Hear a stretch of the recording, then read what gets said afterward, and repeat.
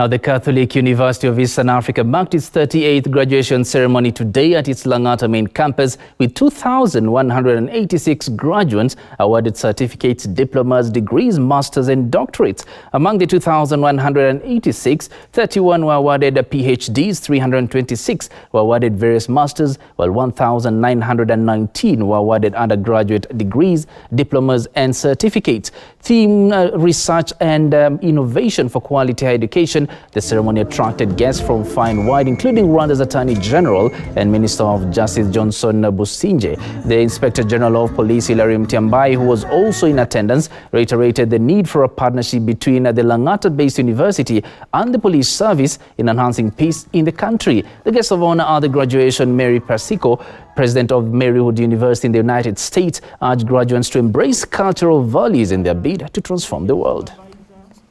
I'm also joining this gathering today not as Inspector General of Police, but also as a parent.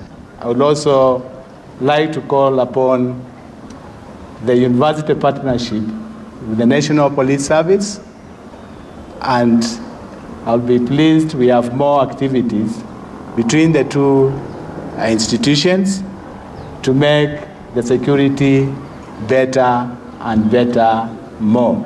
We ask you to model yourselves to the image of our Lord Jesus Christ in carrying out your professional practices as you witness to the gospel values. Your education will get you a career and some money to raise your family. It's a start. Your education and the tenets of Catholic social thought will get you a career, some money to raise your family, and a moral life of service to others. Not a bad outcome.